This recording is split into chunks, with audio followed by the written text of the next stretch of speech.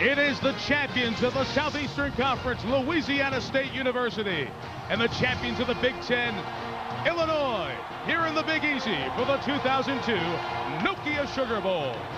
At one point, they were 4-3 this season, but won their last 5 to get here. Yeah, late season, this team had 3 conference losses. Nobody was thinking BCS. In fact, not many people were thinking bowl, period. But 2 players carried this team down the stretch, quarterback Rohan Davey and wide receiver Josh Reed. Josh Reed had the best single season in major conference history at the wide receiver position. 94 catches, over 1,700 yards. He's a great route runner, excellent hands, might be the best at the college level after the catch.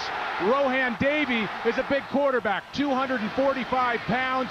He can look down the field, buy time, likes to keep his eyes trained down the field, and make big plays to his wideouts on the outside. They're a big reason in the second year Nick Saban's gotten his team to the Sugar Bowl. So it's been Clayton thus far. Nothing from Reed yet. Davey's looking long for Reed. There he is. Josh Reed out of bounds at the 15. An 18-yard pickup of another first down. Huge key for the game. Can LSU buy a couple extra seconds? His throw to Josh Reed. For the 17, he picks up a first down. Without the cornerbacks playing the way they have played, Cassidy would not be able to unleash this blitz package. Reed to the 31. First down. The freshman who used to be a catcher in the Cubs system and closed out the upset win over Tennessee. Here's Reed. First down, Josh Reed. 7th in the Big Ten and 82nd nationally. So they're not complete shutdown guys. Davey had time, goes down the middle, and it's caught by Reed at the 22. Rohan Davey's arm strength made Eugene Wilson, number 28, look like he was standing in his tracks here. Watch how quickly the ball gets on number 25. Illinois could use a 3-and-out in the worst way.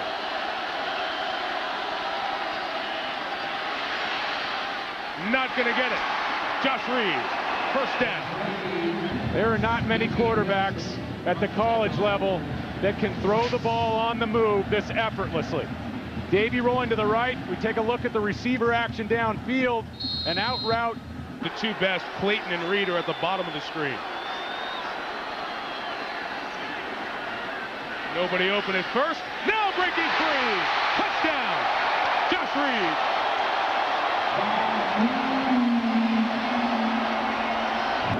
You think these 2 can work well together? Josh Reed is a third choice. Davey looking to his right, checking 2 receivers, and Reed stays alive along the end line. Predominantly African-American schools down here in the South. He's been in this Superdome as a ball boy before. Tonight he's here as a player. Josh Reed goes over 100 receiving yards and picks up a first down at the 47-yard line. Again to the air. Reed again at the 32. Illinois' quarterbacks are very good, highly touted. But LSU, with its 3-receiver set field, they can throw on them, and they are. If the ball's on target, you can't stop it. See those numbers? They look great. Those are still below his average for the season. That's how good he's been this year. Third throw of this drive. Davey wants more. Wants Reed. Touchdown!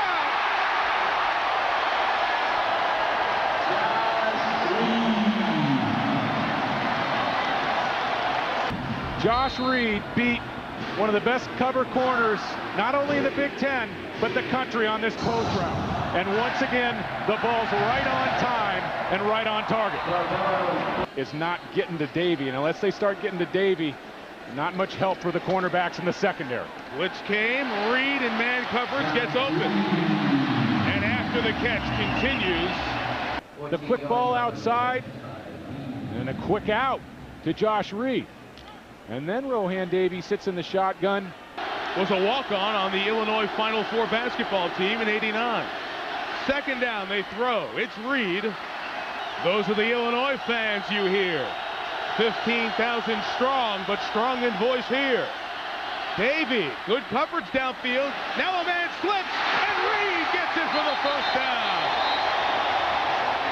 Christian Morton lost his footing, and Reed's 13th catch takes him over 200 yards. Josh Reed is approaching his Alabama game numbers. A little shovel pass with Reed.